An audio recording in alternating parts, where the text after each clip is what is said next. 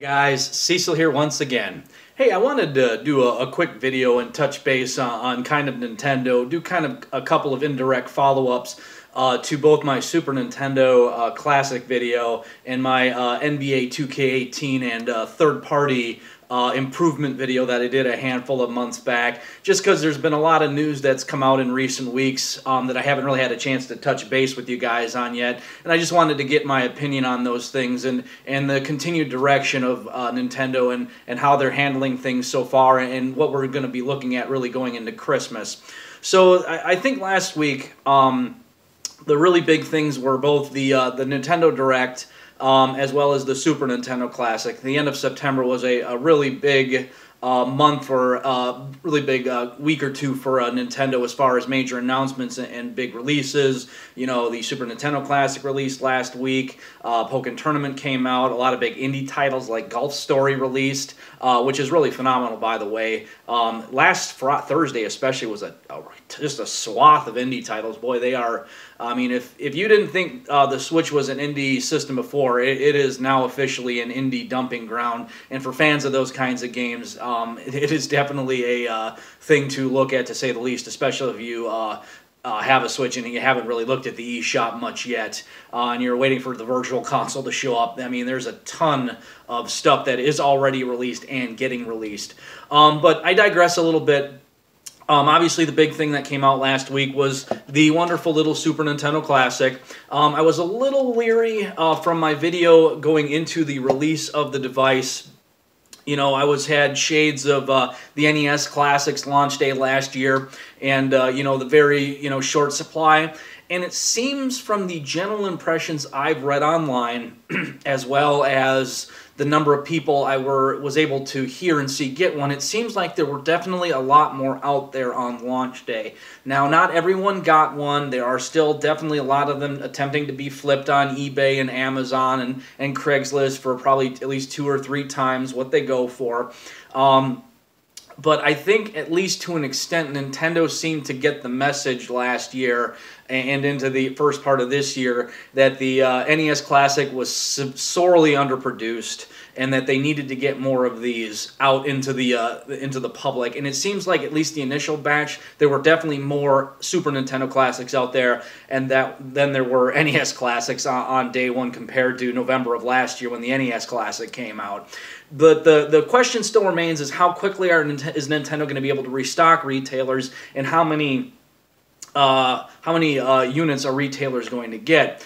Just to kind of give you an example, for those of you who don't know, I work at GameStop, and even after the initial batch of Super Nintendo Classics, the slow and very trickle of restocks, we may have seen 1 or 2 units every 2 or 3 weeks or so between the time it released in November through April when it was finally discontinued, and they were very few and far between. We were surprised when 1 or 2 even showed up, just because, we got no word that they were even coming when our shipments came in. It was a pretty poor overall handled thing by Nintendo, and at least it seems like Nintendo, at least from a public face, is attempting to say, hey, we're going to have more, but we haven't seen any restocks yet, any numbers yet. But I'm keeping my fingers crossed that, the scalpers and all the people that were able to get multiple units and are trying to flip them won't be able to do it for very long, because Nintendo is going to be able to flood the market with these through Christmas and just get more out there, because the demand is there.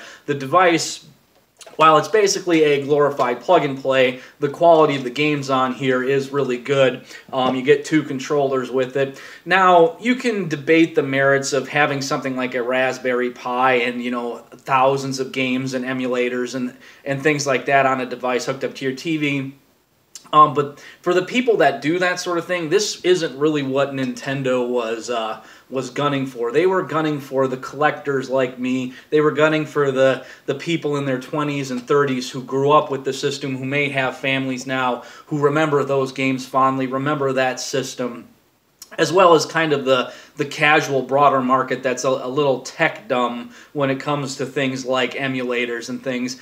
And Nintendo knows that people are going to hack the hell out of this thing. They're going to add thousands of ROMs onto this whenever they get the opportunity and they figure out how to hack this little thing. That was an inevitability. They could have tried to put a cartridge slot on it. They could have tried to put an online store on it. They could have tried to patch all that hacking via firmware updates, but I think they realized the important thing was just to get the device out in people's hands that truly cared about a lot of those classic games, especially the people who grew up with the Super Nintendo and the NES Classic too. And they wanted just to get that initial money up front, and then what people did with the device afterwards was their call. A lot of people are going to probably load the thing with ROMs. You know, some people probably are going to take it out back and use it for batting practice, excuse me. The important thing to Nintendo, though, is they got your $80. They tickled your nostalgia bone. And what you do with the device afterwards, play it, enjoy it, whatever you do, it's your call. And I think from the perspective of this day and age of a corporation like Nintendo, that's about the best thing you can hope for when you have a device like this. But just to kind of read through the games here real quick, I'm not going to go through everything. Obviously, the big thing on this thing was the inclusion of Star Fox 2. And I'm not going to go into spoilers too much. I've not even come close to beating it. I've only played it for a couple of hours, but you can definitely see the foundation of a lot of the latter Star Fox games with a lot of the ideas in Star Fox 2, especially coming from the first one. The FX2 graphics that use that chip were definitely noticeable. It was definitely a noticeable improvement over the first Star Fox, to say the least. Obviously, it wasn't going to look as good as Star Fox 64, but it was just kind of cool to see this kind of like hidden, you know, game we never got a chance to play. I know the ROM of the beta versions has been floating out there for years online, so it's not like people haven't been able to play this game, but to actually get it officially released and to actually have like a follow-up to a Star Fox game. Now, there have been sequels like, you know, Star Fox Adventure, Star Fox Assault, Star Fox Command, but it seems like every so often, be it the original Star Fox 64, or Star Fox Zero, they've always rebooted the franchise. You know, the core story is the same, just with maybe a slightly different variations between each of the reboots. But Star Fox 2 at least feels like a true sequel to the original Star Fox, even if it changed a lot of the gameplay mechanics from just the pure rail shooter that the first one was. But it was kind of cool to see the new characters they added and finally be able to play this kind of lost game. And Nintendo actually acknowledges it existed, and it's cool to have it in an official capacity now. And to me alone, that was worth getting the system for, just to have that official capacity of owning Star Fox 2 in a legitimate form from Nintendo. I'm sure we'll probably see it on the Virtual Console, you know, on the 3DS or the Switch at some point down the pike. But it was just kind of cool. So what I say is, it really worth it to get this. If you got $80, and you want a neat little box to plug into your TV, especially if you're in your 20s and 30s, and you grew up or had a Super Nintendo as a kid, and you want a quick, easy plug-and-play way to relive some of your childhood memories, the value that's on the box compared to what you would either spend individually for the cartridges, or even to download those games off a, you know, virtual shop like on the Wii or the Wii U, it's still a very good value for the 21 games that are on the device. So, you know, from that perspective, yes, you can emulate them on your computer or any hundreds of other ways within Raspberry Pi, but, you know, from just tickling your nostalgia bone a little bit, it's a neat little box to have. And if you got the $80 and you can find one easily enough, don't spend the $150, $200 they're going for on eBay. Be patient if you did not get one. But I think it's a cool, neat little collector's piece to have, like the NES Classic. And thankfully, Nintendo next year, according to them, they are going to be doing an NES Classic restock and redo it, because I think there's a lot of people that did not get an opportunity to play that still want to get an NES Classic, and thankfully next year it sounds like Nintendo's going to make more of those. But kind of moving on to the second half of the video, and kind of going more into the current Nintendo system, the Switch. The system has been doing very good. It seems like almost every month sales, if it's not the top-selling console in North America, it's #2 right behind the PlayStation 4 most months. and it's definitely going to continue to sell well, probably through Christmas. But the big news was the Nintendo Direct and some big third-party announcements that were dropped. Obviously, a few weeks back with the Nindy Showcase, the new No More Heroes game got announced, so that's officially coming.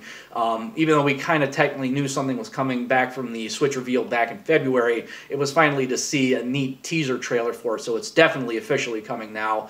And the new third-party announcements coming from Bethesda especially, holy cow, on top of Skyrim, which we already knew was coming. We're also getting Doom and Wolfenstein 2, two big modern AAA shooters. So Bethesda, at least, is fully on board with the Switch, it seems.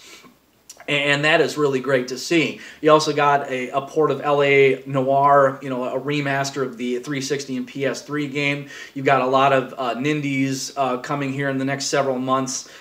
This just is the start of it. You know, Stardew Valley, a whole SteamWorld Dig 2 just came out, and I can't even think of all the dozens that are coming in probably the next 6 to 9 months, let alone just coming before Christmas.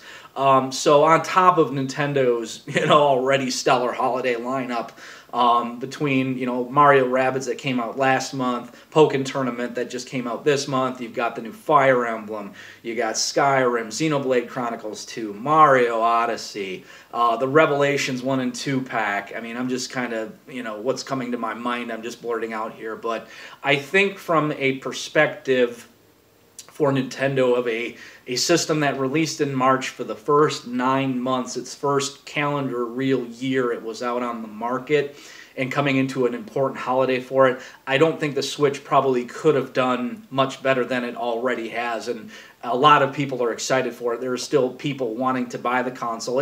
It's become a little easier to find, I will say, although that's going to definitely ramp up again and become harder to find, especially once we get into November and the height of the holiday shopping season. So if you want a Switch before Christmas and you have the money, I wouldn't wait too much longer, especially once November rolls around and Mario is out. Switches are going to become a lot harder to find if they haven't been already.